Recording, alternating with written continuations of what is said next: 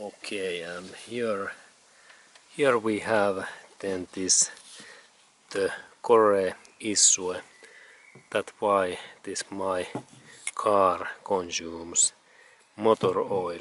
And here is this piston, and there is this connecting rod, and these things, when I take my red screwdriver, that one first, second and third piston rings, these are those issues.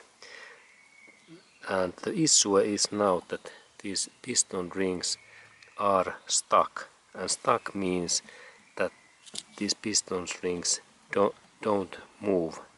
This part, they don't move now, and this is bad situation, because normally these piston rings must be lubricant, and these piston rings should move really easily.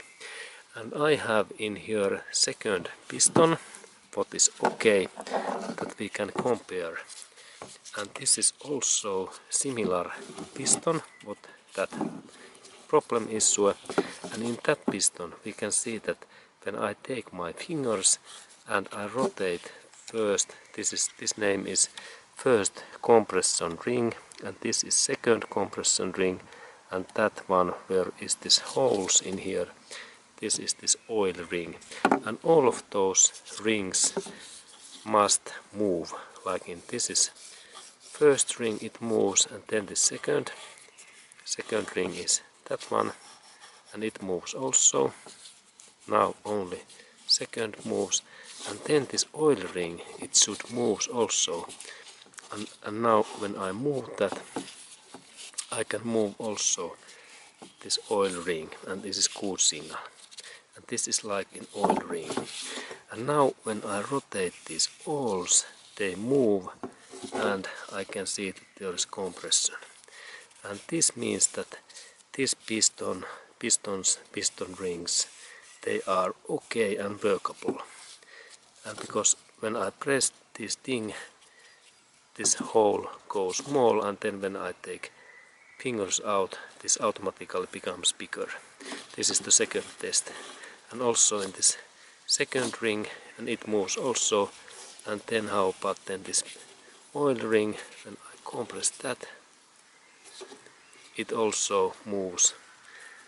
Movement is smaller, but oil ring works also.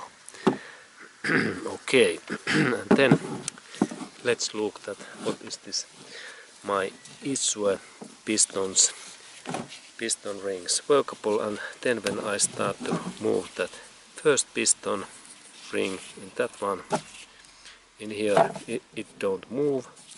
And then how about then the second, it is also totally stuck. And how about then this oil ring, can I move those, and it is also stuck.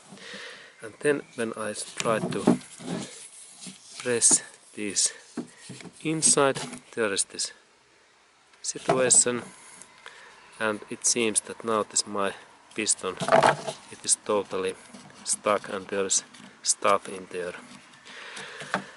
Okay, and that kind of piston makes two really bad things in our engine. First one is, of course, that when this oil ring is stuck, that this my car consume a huge amount of engine oil.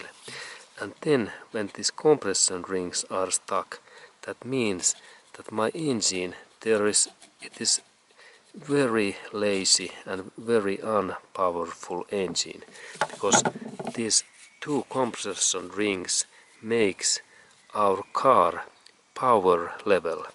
And if those gasket and these rings are totally stuck, there is no any power in my engine, and also maybe this my car, it don't start, because this compression is so low.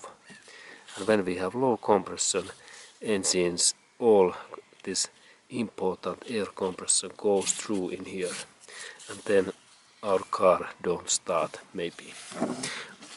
But let's compare that good one and in here those rings, they are movable.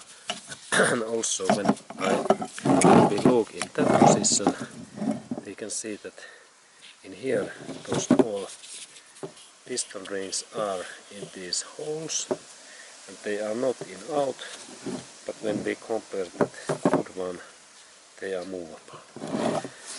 Okay, and then how we can get our piston rings in that kind of status. It is really easy, and the thing is that if we don't change and replace our car engines, motor and engine oils regularly, and we drive very long time and many years in same engine oils, then we have that kind of piston rings. But if we do right, that we use high quality engine oil, for this Mobile 1 is recommendation, and then we replace this Mobile 1 in every 10,000 kilometers or 10,000 miles, then we have so lubricant piston rings. And the key idea is that we need high quality engine oil like Mobile 1, and then this regularly oil replace. Okay, and that was this information, and thank you for watching this video.